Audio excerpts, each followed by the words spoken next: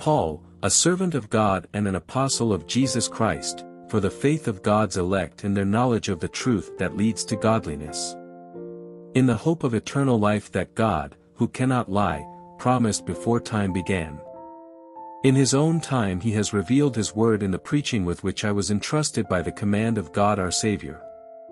To Titus, my true son in our common faith, grace and peace from God the Father and Christ Jesus our Savior. The reason I left you in Crete was to set right what was left undone and, as I directed you, to appoint elders in every town. An elder must be blameless, the husband of one wife, with faithful children who are not accused of wildness or rebellion. As an overseer of God's household, he must be blameless, not arrogant, not hot-tempered, not an excessive drinker, not a bully, not greedy for money, but hospitable, loving what is good, sensible, righteous, holy, self-controlled.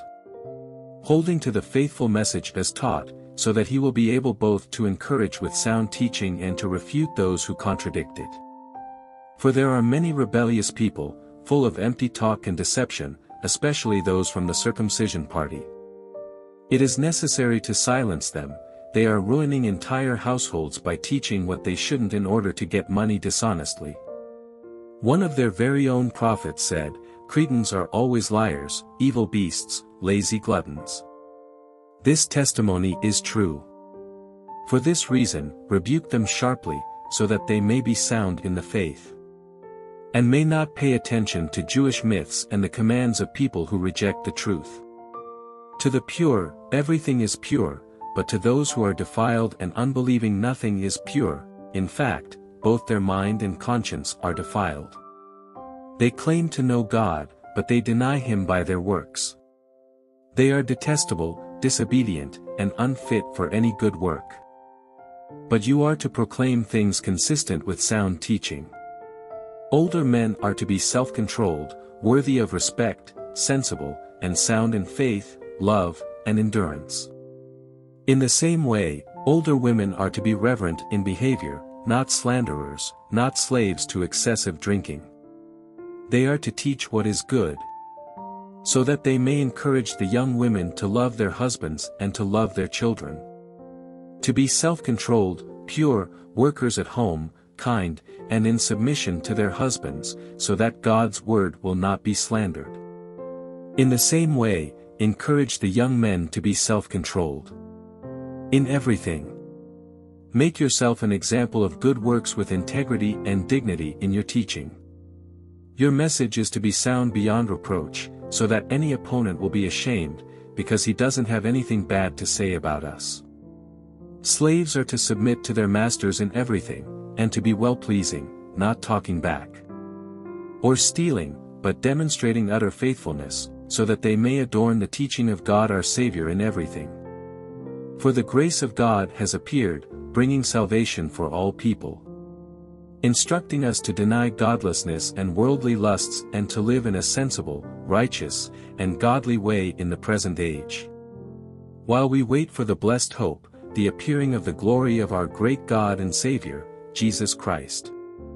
He gave himself for us to redeem us from all lawlessness and to cleanse for himself a people for his own possession, eager to do good works. Proclaim these things, encourage and rebuke with all authority. Let no one disregard you. Remind them to submit to rulers and authorities, to obey, to be ready for every good work, to slander no one, to avoid fighting, and to be kind, always showing gentleness to all people. For we too were once foolish, disobedient, deceived, enslaved by various passions and pleasures, living in malice and envy, hateful, detesting one another. But when the kindness of God our Savior and his love for mankind appeared, he saved us, not by works of righteousness that we had done, but according to his mercy, through the washing of regeneration and renewal by the Holy Spirit. He poured out his Spirit on us abundantly through Jesus Christ our Savior, so that, having been justified by his grace, we may become heirs with the hope of eternal life. This saying is trustworthy. I want you to insist on these things, so that those who have believed God might be careful to devote themselves to good works. These are good and profitable for everyone.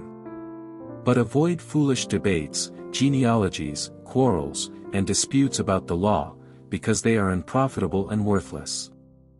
Reject a divisive person after a first and second warning. For you know that such a person has gone astray and is sinning, he is self-condemned. When I send Artemas or Tychicus to you, make every effort to come to me in Nicopolis, because I have decided to spend the winter there.